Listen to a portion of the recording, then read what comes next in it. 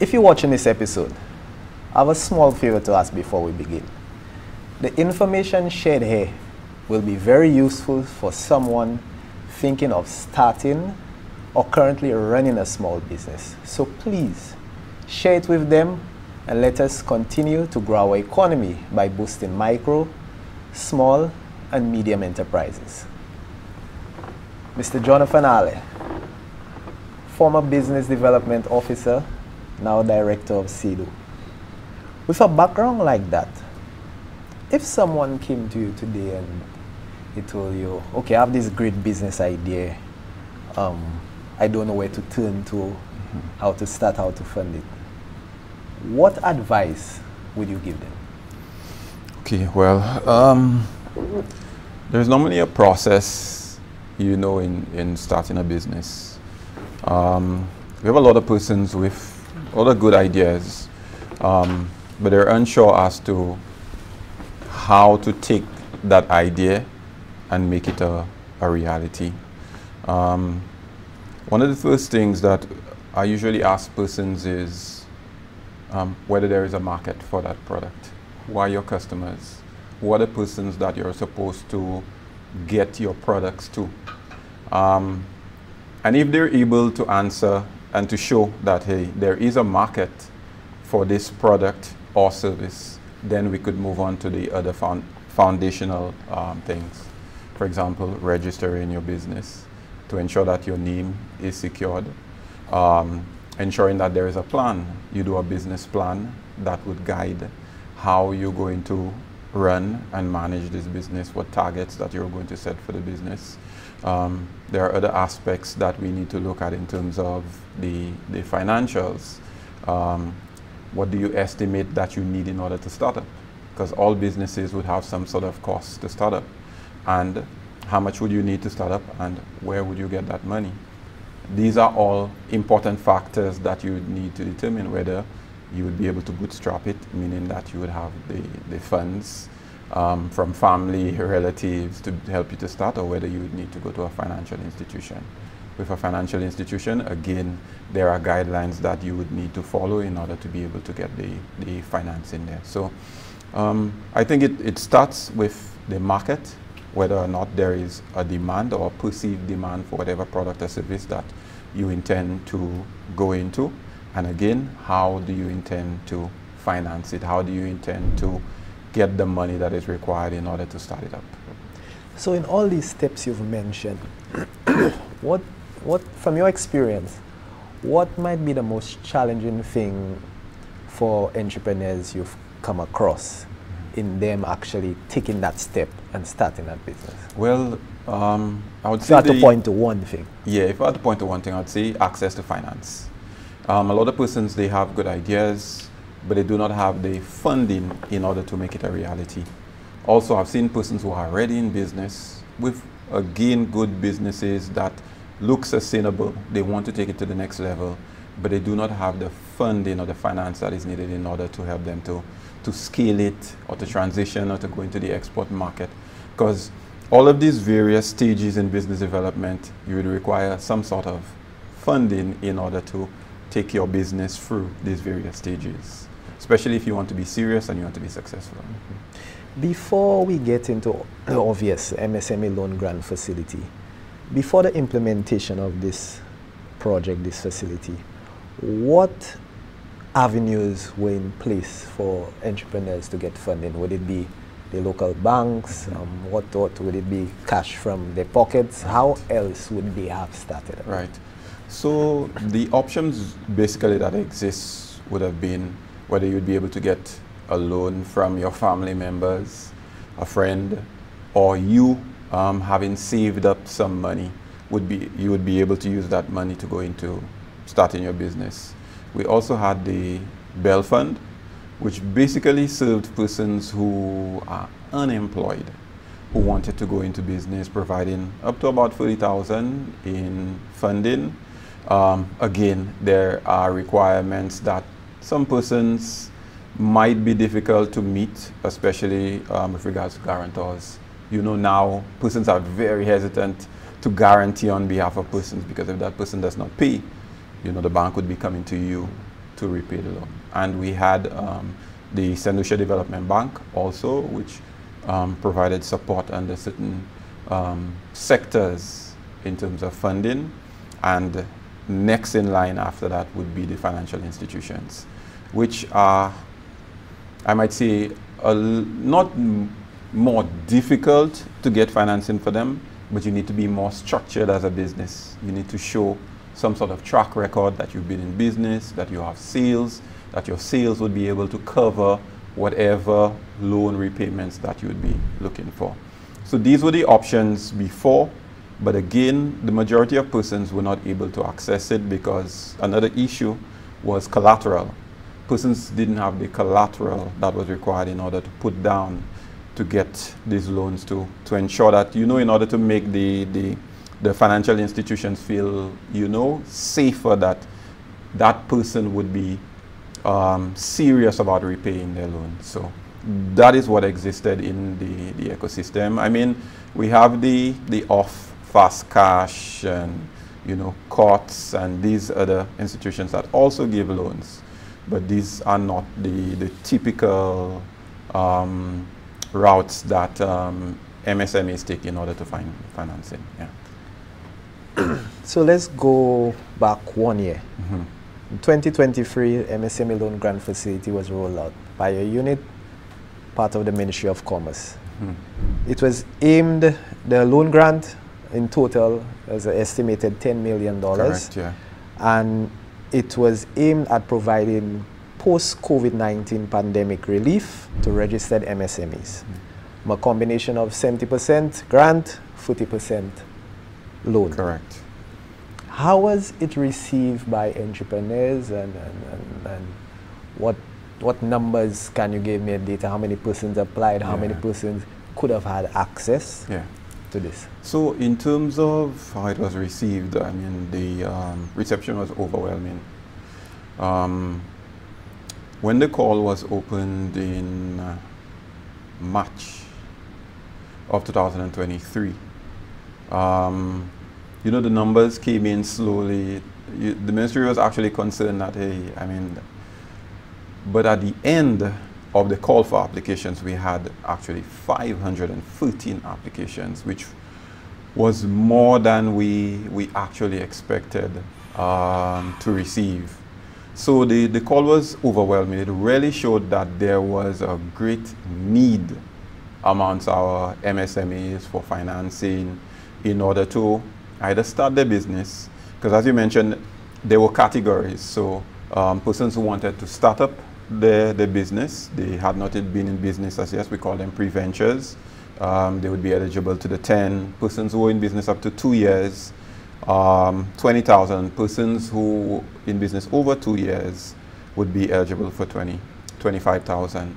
And we found that the majority, almost like 60 to 70% of the persons who applied were persons within the established category, persons who were in business for over 2 years. And that is expected because during COVID, these were the persons that were most affected by the pandemic financially, and you know the adverse effects that it had on their businesses.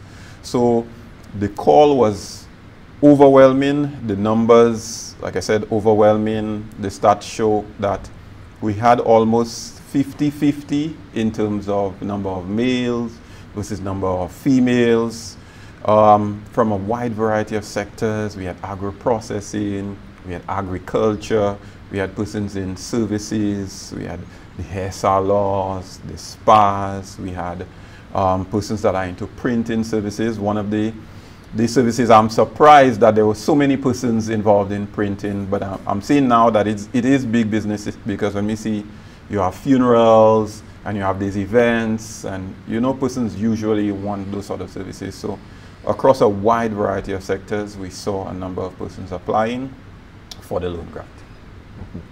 The second call is out this year, 2024, and it has been extended. Was it because that you wanted to give more persons opportunity?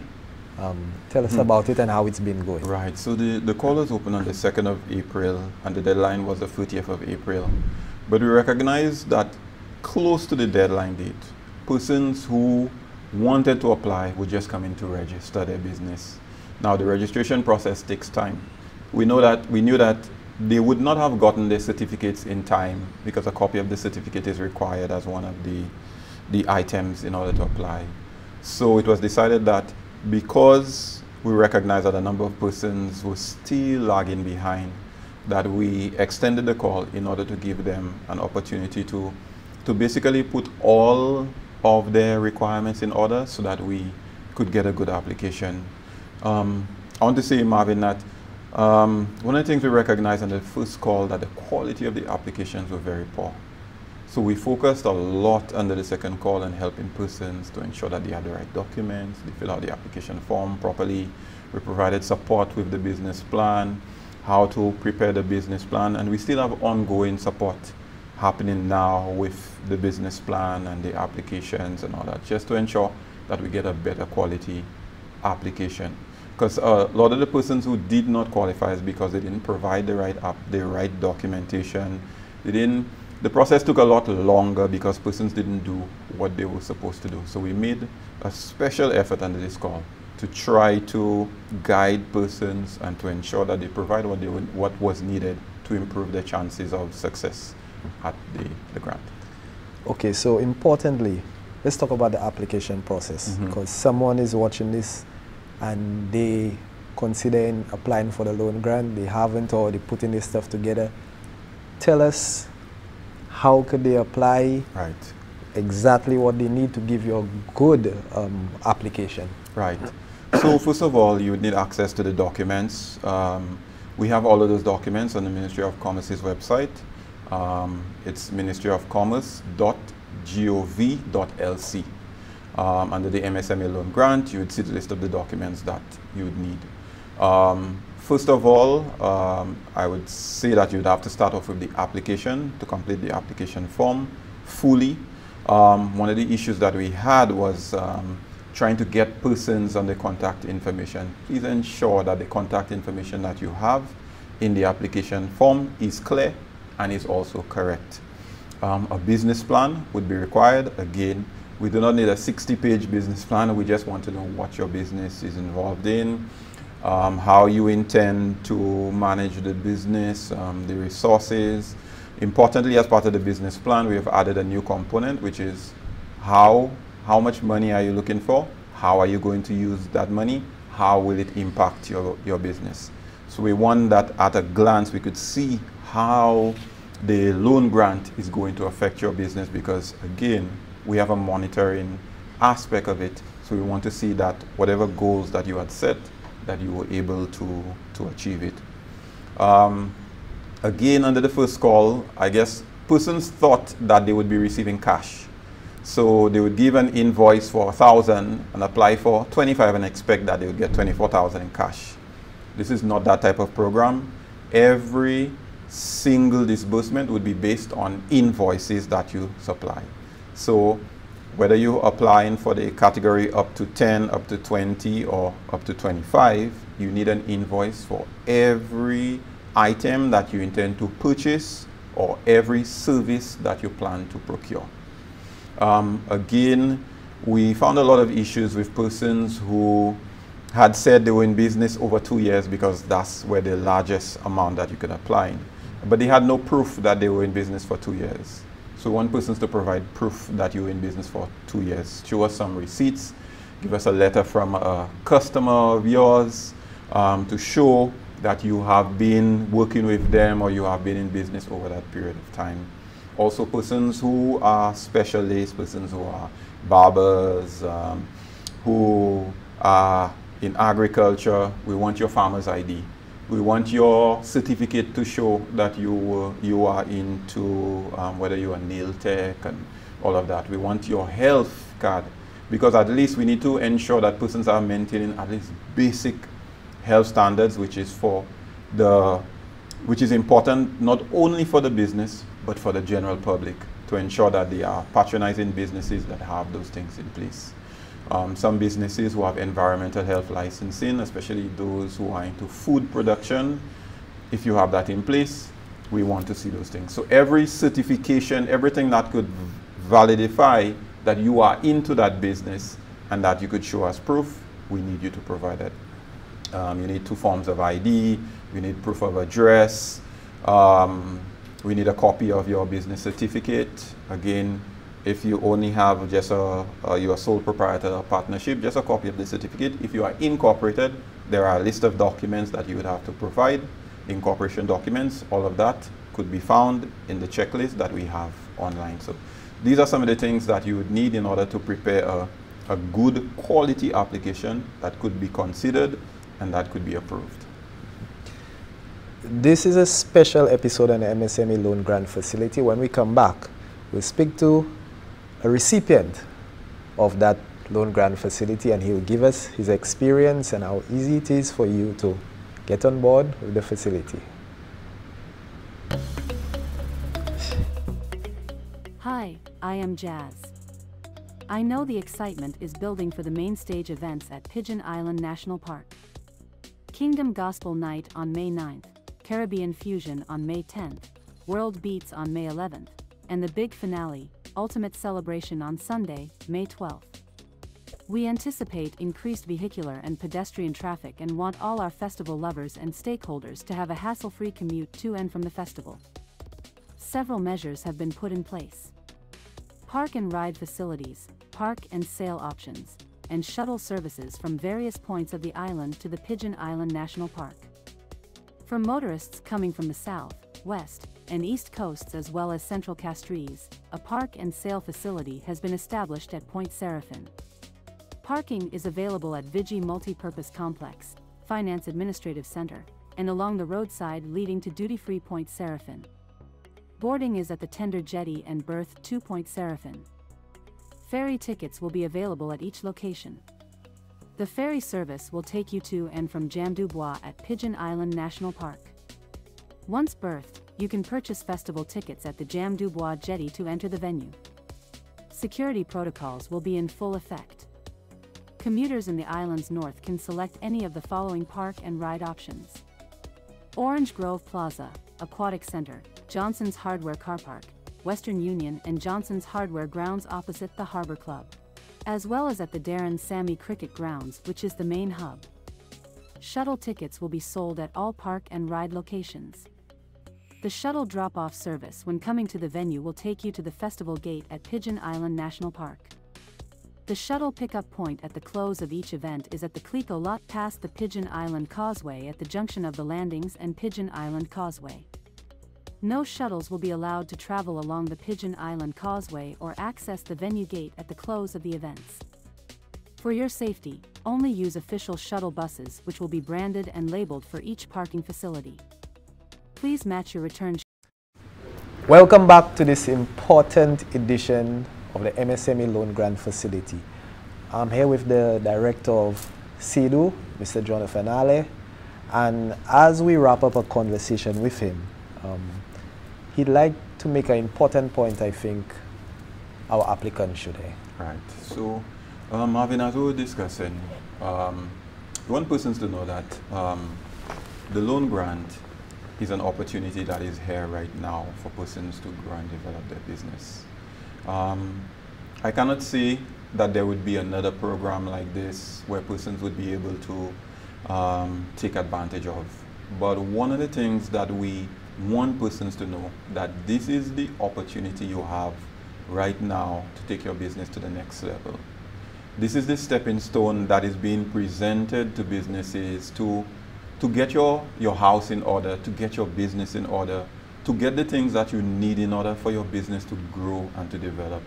We want persons from after this point that they will be able to face the banks because they have started keeping their records, they've been keeping track of their sales and their expenses, and they could bring it to the bank and say, hey, I would like a loan in order for me to expand because I have done all of those things. So we want persons to take the opportunity granted under this project very seriously in the developing of their business and allow it to take them to a next level and not, you know, be at that point where you need another loan grant and another loan grant in order for your business to stay in business. You know, work at it, use the funding the way it's supposed to be done, and allow it to develop your business so that you could go to the next stage of the business life cycle. And that is a great way to end our conversation with the director, but not forgetting, we will be joining the recipient when we come back. Experience this in Lucia Jazz and Arts Festival 2024. Just say how much time left, so I know. Musical journey at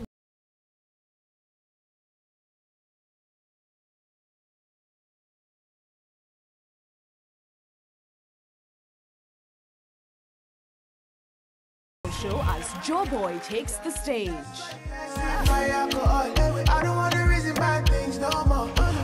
And get ready for an electrifying performance from R&B powerhouse Chloe Bailey. I keep crossing like you do. All these eyes up in my jeans, you can get up in between. Then it's time to shift gears with two-time Latin sensation John Cicada.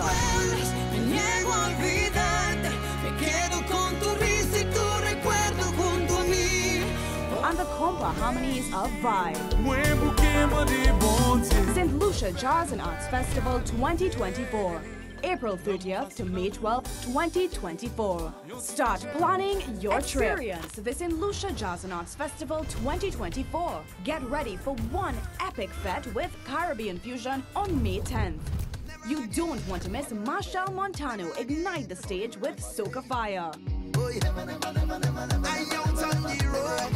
And Paris Hammond brings the sweet melodies of Lovers Rock.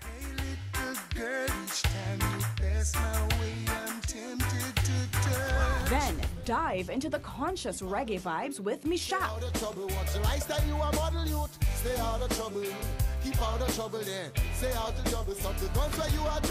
St. Lucia Jazz and Arts Festival 2024, April 30th to May 12th, 2024. Start planning your trip. So this is Planting Flower from Mitchell Moss Mixes. And I would assume you are Mitchell. That's correct. So tell me about this Planting Flower. Okay. And where can I or the viewing public purchase it? Okay. For starters, it is not just plantain flour. It's actually a plantain flour pancake and pastry mix with sea moss flakes. So this product here is my very own creation. You won't find it anywhere else on the planet. It is basically a superfood in the sense that, for one, we use our local sea moss, which we know is world-renowned. The sea moss alone has about 92 of the 102 minerals that the body needs for its daily function. The plantain flour is gluten-free, so it's actually recommended for persons with diabetes and so on, persons who are on the healthier side of things. If you have little issues of going to the loo, you know, if you want to lose weight, if you just want to have a healthy, energy-packed breakfast or even dinner, this would be a beautiful alternative. And the taste is one that cannot be rivaled, cannot be compared to any other plantain or any other pancake, on the market. We've had very, very good reviews. It is a delicious product, and where you can find it, it is available at Massey stores now, and at Glass Supermarket, and a few other stores. We are working on getting it into the hotel industry and so on as we go along. Mitchell Moss Mixes. Yes. You're a recipient of the MSME Loan Grant Facility. Yes, I am. Advertise this facility to someone like me thinking of applying, and how has it really helped your business? Okay. To be very honest, one has to have the passion to actually want to grow their business. I would say if you have that hunger, that desire to grow your business, the MSME loan grant facility is a wonderful, wonderful option. It has taken me from a place where we had to struggle to get things off the ground, struggle to be able to process the actual product, to a stage where we can actually supply major chains like Massey stores, because the facility enabled us to get the equipment needed to get to that level. Without that help, we would not have been able to do that, or it would have been very difficult. Like Mr. Ali said, you would have to get a loan from friends and family and these things, and you know these things have a lot of difficulty in themselves. The loan, the MSME loan grant facility, you have to be prepared. They will provide you with assistance at the Ministry of Commerce. They will walk you through the process. If you're having any difficulties, you can always call them. They will guide you. But you, as an individual, you have to be serious. For one, if you have a small business and you want to grow, you want to provide a service, you have to take it seriously. You cannot look at it as, oh, this is free money. It is not free money. It is an opportunity for you to grow your business, to get to a point where you can provide a service to your community, to your nation, and in part, pay back, give back, provide jobs or something along the lines as you go. It is a wonderful opportunity. How easy or difficult was the application process? I would say middle of the range. But if you are serious, that would not be an issue. If you are hungry, that will not be an issue. It will not be an issue. Listen, for those of us who already have driver's licenses, did we give up on the first attempt? No. If you failed? No. Because why? You want to have your license. The same way, if you want to get your business going, you want to take it to that next level, you will do what is necessary to do that. Plain and simple.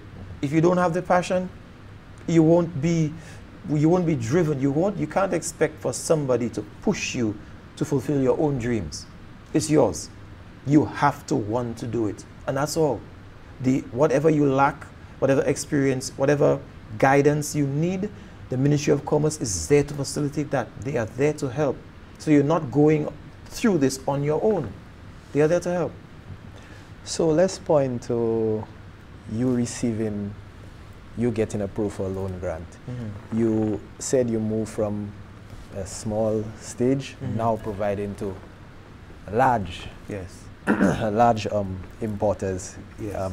Exporting your product to Massey and others. Tell me what funds you receive and how did it exactly enable you to now distribute? Was it a machine you bought? Did it make you bring on more employees? How exactly did that loan grant help? Well, okay. The finances that we received, we put it directly into getting equipment needed. Dehydrators, mills, racks, and these things. Things that were required to help us along with the production process. Getting packaging, all of these things. That enabled us to become more efficient. That enabled us to ensure that the quality of the product was always top quality. It was what the customer would expect to get when they purchase a packet. The quality would always be the same. Just ensuring that we maintained a certain level, and that we were able to serve and service the public the way that we would want another provider to do for us, so to speak. Mitchell Moss Mixes, thank you so much for coming on in this special program and encouraging other small entrepreneurs like you to take part in the MSME Loan Grant Facility. I would just like to add that prospective businesses may apply for funds up to $10,000, while businesses in existence more than 2 years can seek up to $20,000, and existing businesses for over 2 years can access up to $25,000. The deadline for the MSME Loan Grant Facility is May 31st, 2024. If you're watching this program and it's not May 31st, you still have an opportunity to apply. My name is Marvin St. Louis. This is TV30 from the Government Information Service.